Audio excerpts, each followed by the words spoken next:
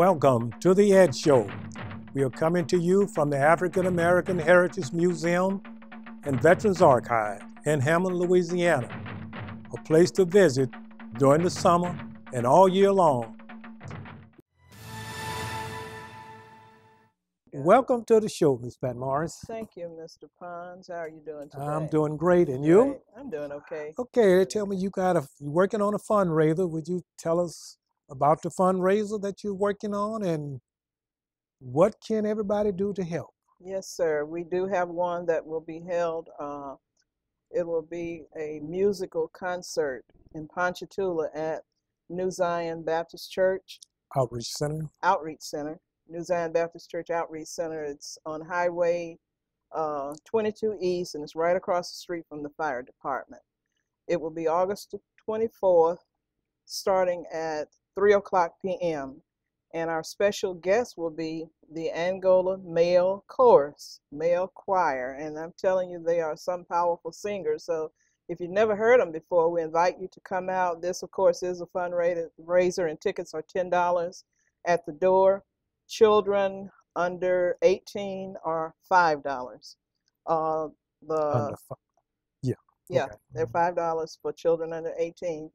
And we'd like to invite you to come out and help us in this fundraiser, because you know the work that we're doing, and it does take money to do a lot of things. Bills have to be paid, phone bills, and sometimes things have to be done in court, and that has to be paid for as well. So we're doing this fundraiser as a precursor to our annual fundraiser, which we hadn't had in a couple of years because I was trying to get a break and I really needed one.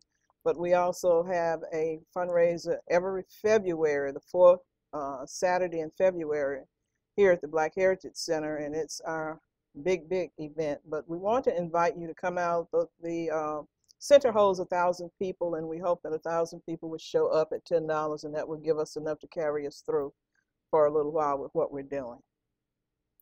For those people that are unable to come, can they give a donation or something like that? Sure, they can give a donation, but we'd love to see you there, because it's the choir. They are really something to hear. They're really somebody's singers, and of course there'll be other singers and soloists there, and we will have a speaker. We haven't narrowed down who the speaker will be, and I'll be going on FPR, Brother James Cox, talking about that and adding that in. But come out and help us out, and not only help us out, help yourself out. Enjoy an afternoon of good gospel singing. It was mentioned that we refer to her as the Miss Kitty. She writes these slave narratives. Miss Kizzy, yes. Yeah, and Ponchatoula writer. She's a prolific writer. She loved to write slave narratives, and she liked to act in them. And there's a possibility that she might be performing on that day. Yes, it will be. And you really have to see her. I love Miss Kizzy. I just love what she does. And there's a message in it to the young people. So you want to bring your children out in order to hear, and it will be relative to education and on the importance of education now versus education back in the day. And all of that will be shown in that skit that she does. Okay. As far as you know, I know you're just getting the publicity out on this, and there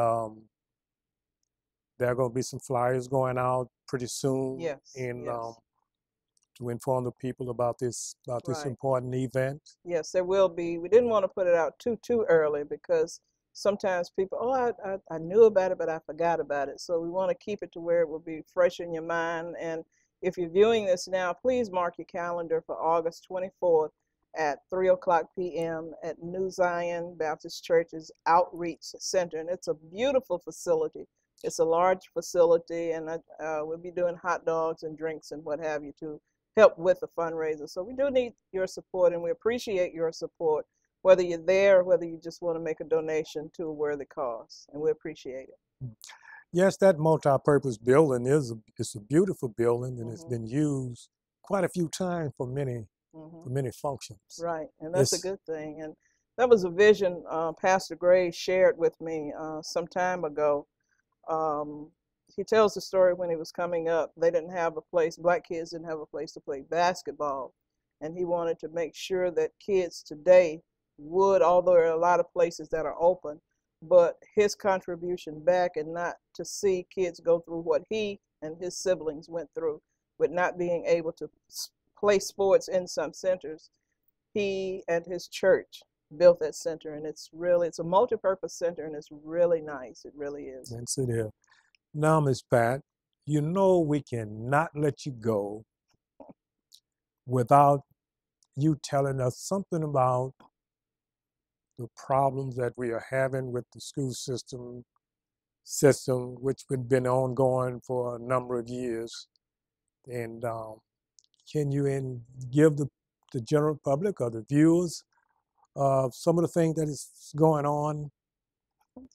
You know, Ms. Pons, it's strange that you would ask that, because I was talking to someone today, and a lot of times people who really don't know what's going on or don't have a clear understanding of why the fight is, you become classified as a radical in person, but that's not really the case. You got to stand on what you believe in, and had we not stood the way we stood, a lot of things that's happening now wouldn't be happening. But to answer your question, we were back in court this past Friday on the coaching position in Ponchatoula, and although the judge, he did not deny Attorney Taylor's motion, he just overruled it, and there's a difference between it. And the reason was they compared experiences as a coach, years of experience as a teacher, and it was not established what would determine superiority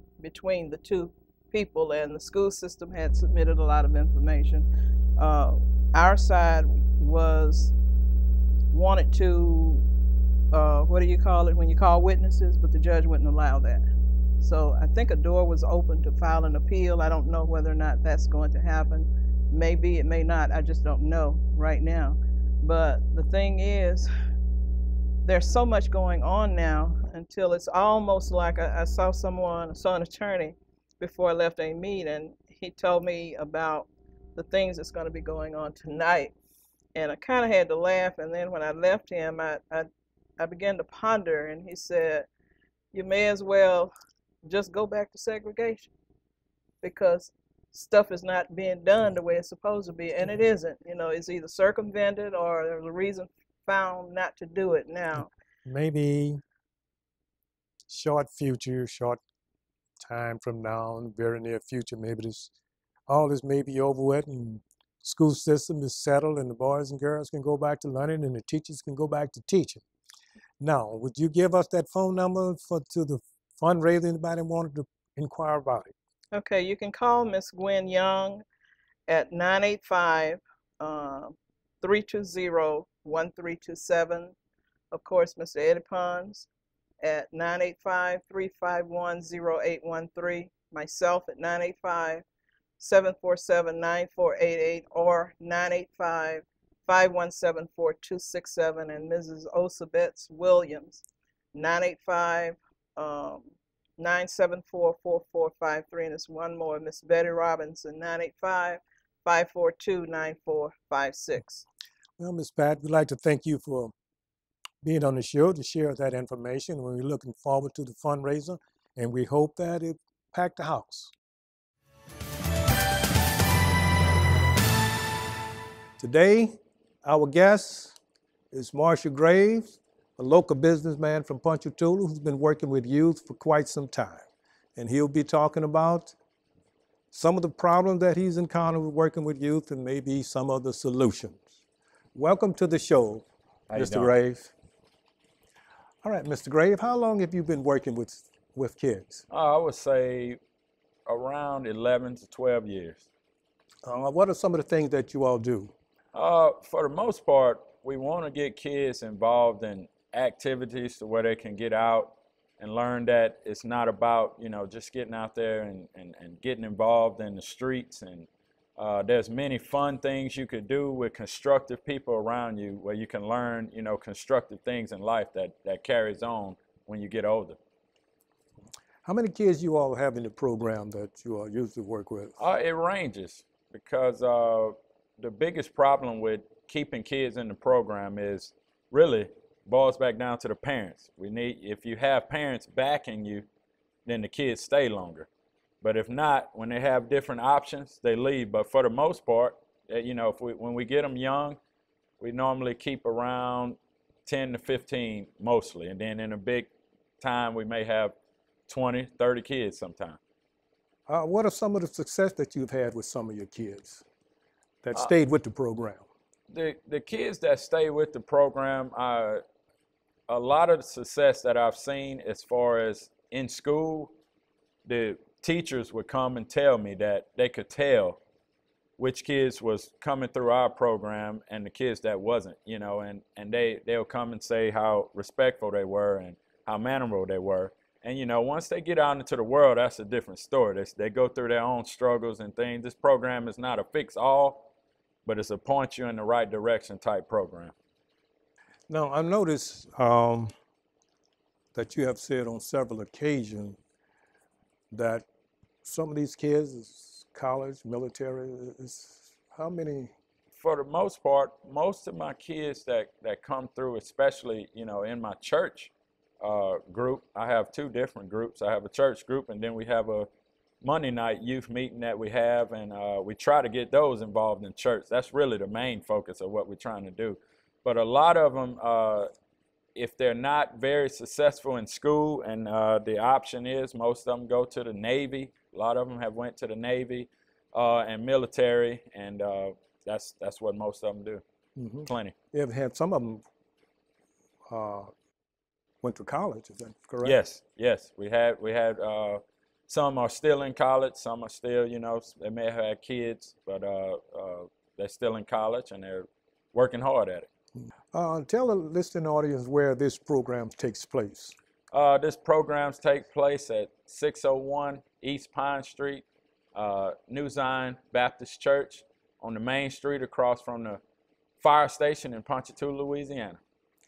Tell them about the multi-purpose building, and y'all have a lot of activities going on in there. We love the multi-purpose building. I'm a basketball player. I probably wouldn't even work out if it wasn't for basketball. And so a lot of kids in the neighborhood, when I open that gym on Monday nights at 6 o'clock, I teach a lesson from Scripture, and that's the requirements for you to come in and actually be able to play basketball. But we give you some constructive things, and you get in there and you play basketball. And in summer times, I'll stay in there with you till 12 a.m. if you want to play that long. And but school, 8 o'clock, we got to get you back home. Okay, what are some of the problems that you've been having in helping you keep the kids in the program? Do they have the dads come out and get involved?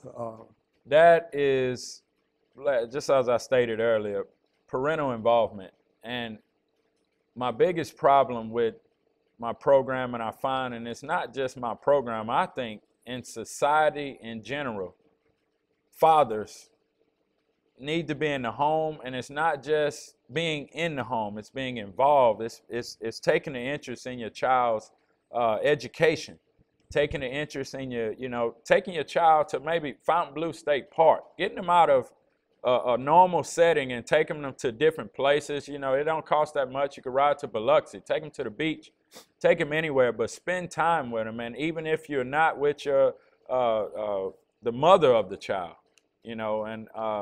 you should still make that work to the point to where that child can see a mother and a father who loves them.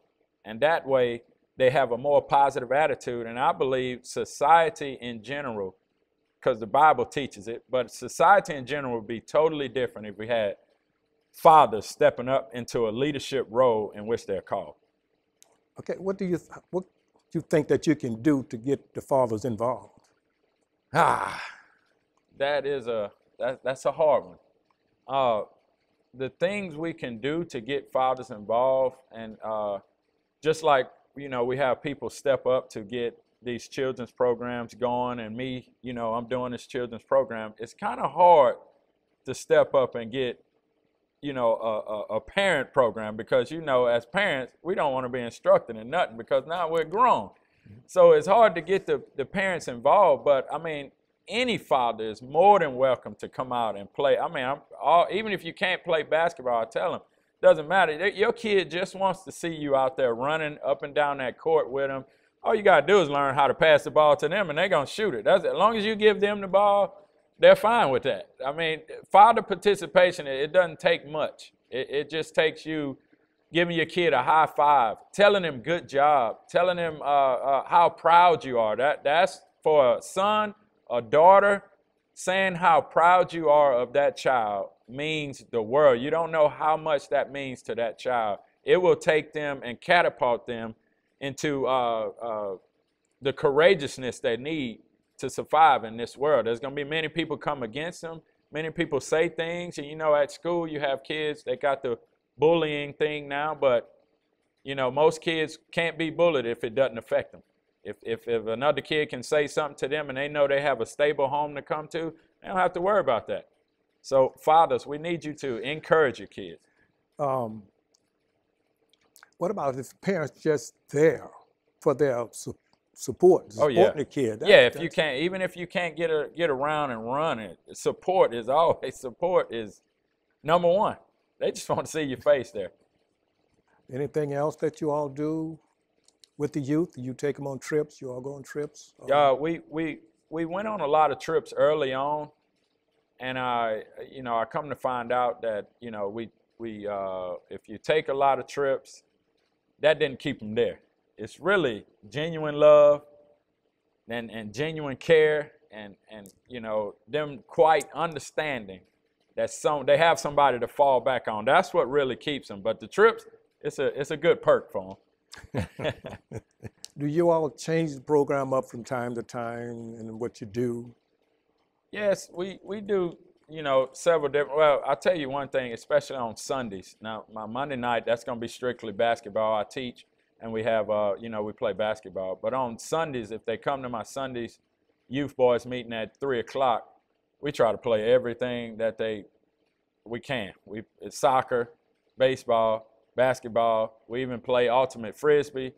We play freeze tag. We play get wet in the water. We go swimming. I mean, whatever I can do to keep them active and keep a smile on their face and keep attitudes, because you got to learn how to work with many different individuals that you may not get along with, but you have to learn how to work together for a common goal. And so we try to mix it up a little bit. Thanks for coming to the show, Yes, Mr. sir. Moore. I appreciate Glad this to have opportunity. You. We'll be back after this short break.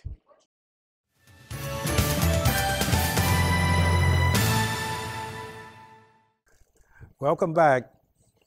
In this segment, we're going to be talking to Marshall Jr. He's be a junior this year in the school, and he have achieved a lot of things at a young age and in high school. And he's going to be telling us about some of those things. Welcome to the show, Marshall. Glad to be here. You tell us some about the accomplishments that you have since you've been in high school? Well, first I guess I'll start with the basketball aspect of it. I attended Hammond High my freshman and sophomore year, and this past year, my sophomore year, I received the student athlete of the year. And that was a big honor because it rewarded me for the hard work that I try and put in basketball and school at the same time. And that was one award. And then also academically, I was in the PDP program, or IB. It stands for International Baccalaureate. It's a worldwide program. They have IB schools in South America and other parts of the country, and it found its way to Hammond High when I went there, and I was very excited about that because it offers a type of education that you can't get in a regular program or maybe a magnet program or AP classes, and it will provide, once you get past senior year, scholarship offers and things like that. And that was a really good opportunity for me, and the IB program came to Hammond when I was going into my freshman year, so the timing was perfect for me. So I was really excited about that, and that's just some of the things I was doing right now. What are some of the benefits of that program? The benefits for sure are colleges will look at an IB diploma, which is what they give you when you complete the full program after your junior and senior year. They can look at an IB diploma, and the IB will already stand for it's more than an AP class, it's more than an advanced class. It's a higher grade of education, and it's not just for, say, you want to go to school overseas or outside of this country. You'll most likely, it's a 99% chance you'll easily be accepted or given scholarships because it's a worldwide program, and it does pretty good things for you if you can finish the program. Now, it is a tedious program. You definitely have to put in work for it. You have to do external exams. We meet with other students that are doing it maybe in South America. Like, we met with a Colombia IB class from in South America last year, and that was pretty interesting, just, sharing different experiences that we've went through in the IB program as compared to here and there. What would you say to the students that they're good in basketball, but they're not studying?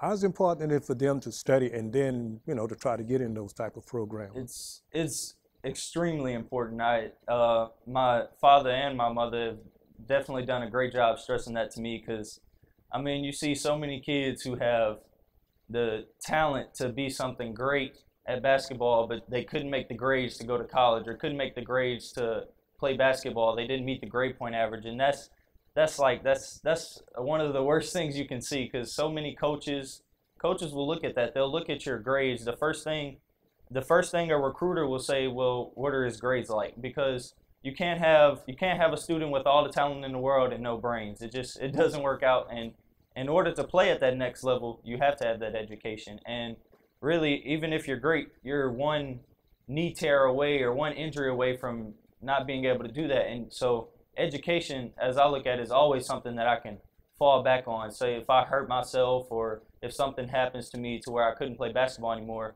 I'd have a career that I could go into as far as education. And my backup plan, I was structural and architectural engineering. I would love to go into the engineering category if basketball doesn't work out. You just came back from a trip. Tell us about that. I just came back from Las Vegas, Nevada. It was what you was doing up there? Pulling the slot machine? No. Oh, okay. All right. Okay. It's called the Vegas Fab 48. It's the best teams from each state. It's the best basketball teams from each state. 48 because it's excluding Alaska and Nevada because they were hosting the tournament. And it's pretty much basketball teams from all over the country come and they compete, and it's showcase games and the showcase games are you'll play against other teams. Like our showcase game, we played against a team called Mean Streets. They were from Chicago, and there will be college recruiters. They'll be in the stands, and you get to sort of showcase your skills in front of the college coaches. And then you have the tournament. You play ranked teams from all over the country. We played a number 2 team from Atlanta called the Atlanta Express. They were a very good team. We ended up beating them though, and we made it to the championship. But we lost to a team called Heat Check from Georgia.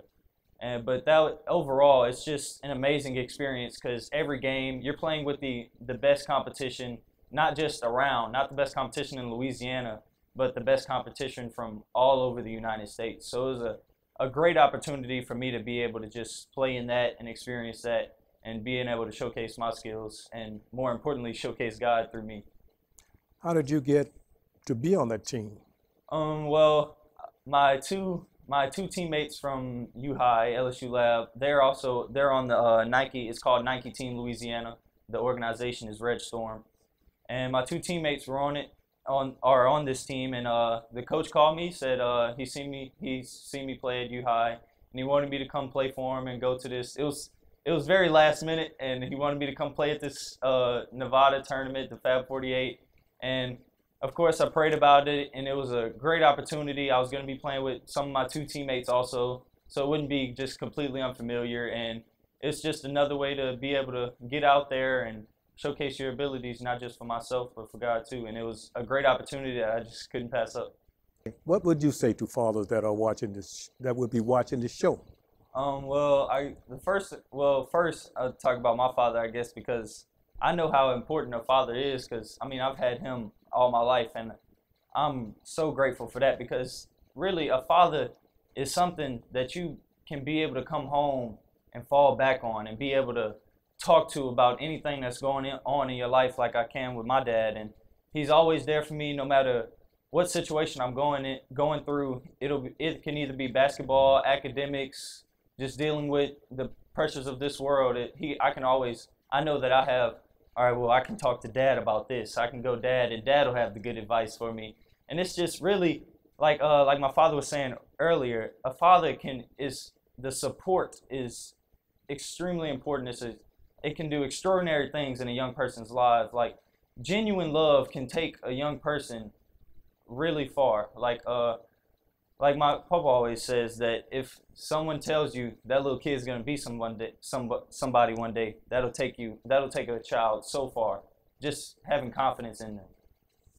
If your dad wasn't in the audience, what would you say about him?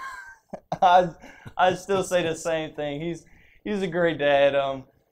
Well, we definitely have arguments, but it never lasts long, because genuine love will always prevail through it. And he's raised me up in a godly way, which is also just extremely important to me. It's number one, most important thing. So him raising me up that way has always just been an extremely important thing in my life. And like the Bible says, train the child in the way that they should go, and they won't depart.